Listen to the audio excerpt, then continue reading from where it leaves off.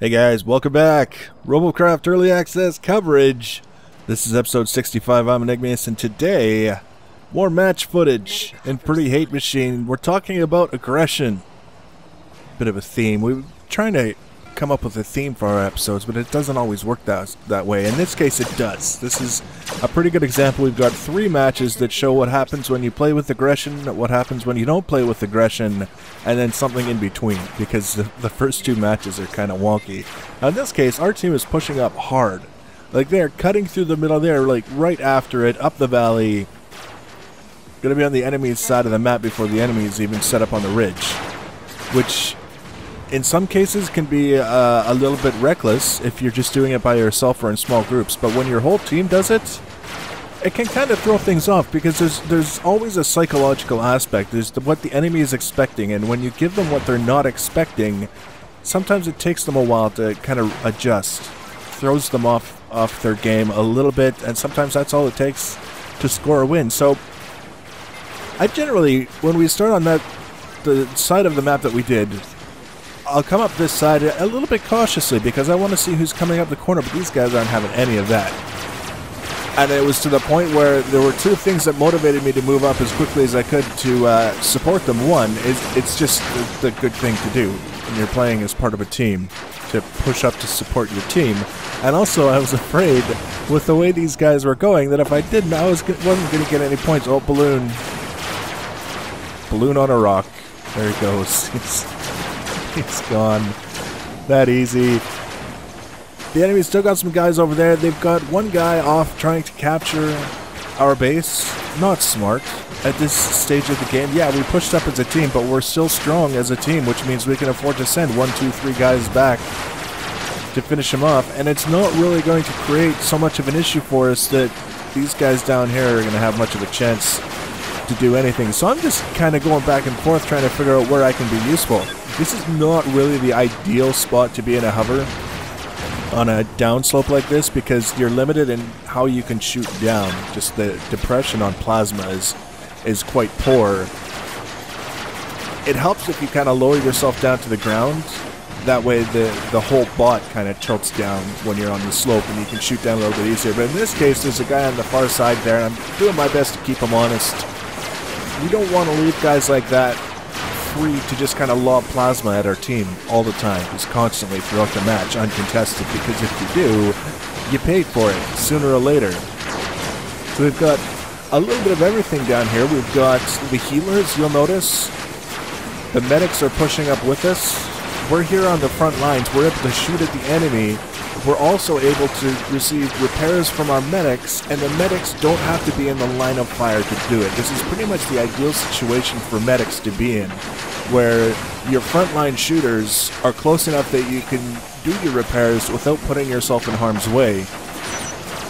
Eventually, we kind of chip away to the point where there's only 1 bot left, so we push up and it's just kind of a feast. It's an orgy of who gets the kill.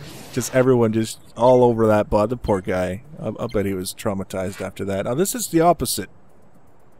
Now I don't know why they put a spawn point up here. I think it might have something to do with the concerns about boss battles. I don't know. It's not a very good. I don't like it.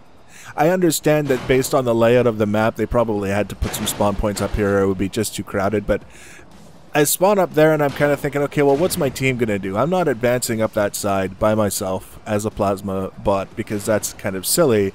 So I'm going to come down here, I'm going to see what's going on with my team. Well, looking at the mini-map, they're kind of not really doing much of anything. They're spreading out a little bit. Just a little bit, but nobody seems to want to commit to venturing out from this little network of valleys and stuff immediately around our base. This is the opposite of aggression. This is just kind of sitting on our hands waiting for the enemy to come to us, and they will. Oh yes, they will. Now I'm kind of thinking again at this point that I'm not a frontline bot. I can take some damage due to the way the bot is designed, but I'm not a frontline bot. So when I'm kind of pushed up and I'm seeing all kinds of enemies appearing in front of me, there's nothing wrong with turning around and saying, screw this, I'm going to kind of take a seat in the back until you guys get your act together and we actually get some forward offense. This guy kind of I don't know about these Tesla coil bots that just kind of fly down and whack people and then sit there and wait to die. I guess maybe they can turn the tide. I wouldn't want to play one of those bots because you're basically sacrificing yourself in every match. Like, how do you get your daily bonus? Do you not do anything? You just kind of hide in the back and wait for the last enemy bot and you swoop down and nail them. But now you can see this valley is just swarming with bad guys. Our guys are all hiding. There's just not enough going on here for us to be able to say that we're kind of earning a victory. I did not get a hero bonus from that match. It was just bad. They never left the base. They just kind of sat around and waited until the enemy came to us. It's possible we could have gone around and flanked them where they were, but you can't make that decision. At the point when you realize the enemy is all basically swarming that location, you can't just immediately make the decision to flank them because they're going to follow you, or they're going to see you and they're going to be expecting it. They haven't committed into that valley yet, so it's iffy. It's an iffy call. Now this is another case of what was a really strong match for me. Pushing up early to see what's going on. Again, not a frontline fighter, but that doesn't mean that I can't leverage the speed of my bot to push up and kind of get a handle on what's going on ahead of us. And at this point right here, I'm feeling like this match is probably not going to go so well. Just because I've already lost like the front chunk of my bot, and I'm, you know, coming back looking for where my support might be, and they're taking forever and a goddamn day to get up here. You can't dawdle. I don't know what, I don't understand why people dawdle like that. I don't understand why someone takes a little bit of damage from a bomber on his way by doing his scouting pass, and then all of the medics stop to heal that guy instead of pushing up to the front. It's a little bit silly. In this case, we managed to kind of recover from it, but you'll notice how I'm making use of the cover here. I kind of duck out, take a shot, miss, duck back in, duck out, take a shot, get a nice hit on a few bots. They're kind of all clustered together, but they're not presenting much of an offense. They've basically got some plasma, they got some, you know, I don't even know. All we're seeing is every 7 seconds the plasma guy shoots, and the rest of the guys behind him, not really a presence. Not really. I got a walker stepping all over me. I don't know. I don't know what his problem is. I got a guy blocking my reverse lane. It's one of these sort of situations where you kind of have to forgive people a little bit for the derpy kind of mashed in together, because this is a small space that we're working in, and all I can really do is kind of keep working back and forth into and out of cover, hope that my team doesn't... See, what happens when you block someone's reverse lane is that when they're trying to get back into cover, you're not allowing them to do that, so they're taking more damage than they intended to take, and that little push forward. You're essentially helping to kill your teammates by not allowing them to reverse. Now you see here we've got a railgunner trying to be clever, working around to flank. Railgunners, just a little something for you.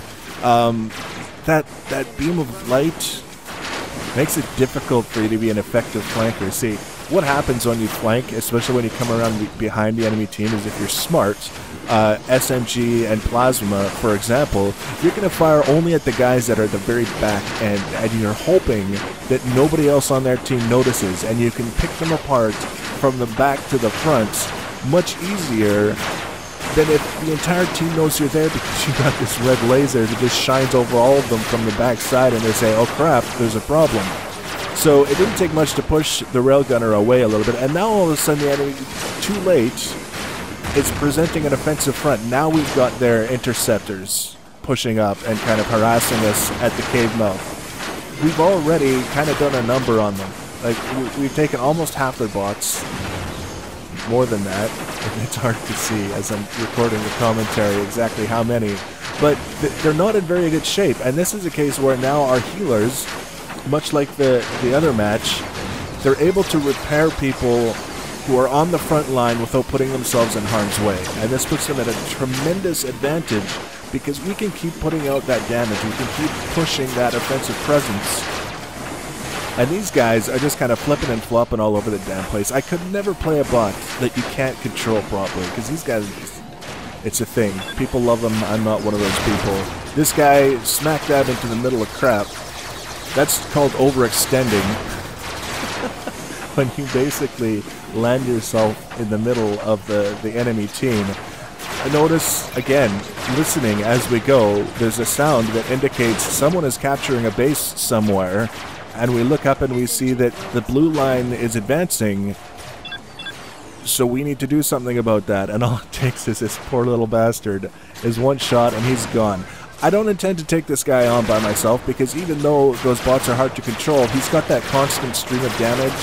He's also in the air and he's kind of moving erratically, which puts me at a tremendous disadvantage. So again, there's no shame in bolting back to the rest of the team so that everyone can help you take out this guy, because he's really one of the very few guys that are left. So, like I say, this was a really strong match for me. I got a decent amount of CPU damage done, 3 kills, 2 assists, and I think some spotting points as well. I was pretty happy with that. So that's aggression. Just 3 examples of what happens when you push forward, when you're constantly pushing as opposed to sitting on your hands waiting for things to happen.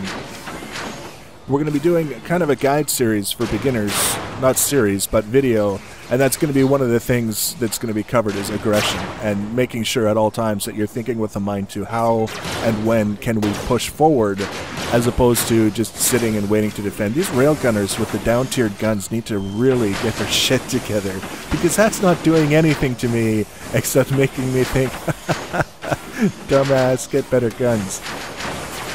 We're going to do lots more videos. I've actually got a SMG cruiser that I'm building, of all things. Just messing around with a little bit of asymmetric building. We've got the beginner's guide coming up. We've got more match footage. And of course, we are going to finish the Panther Beast sooner or later. So if you want to be notified when those videos are added, you can always subscribe to my channel or follow me on the social media.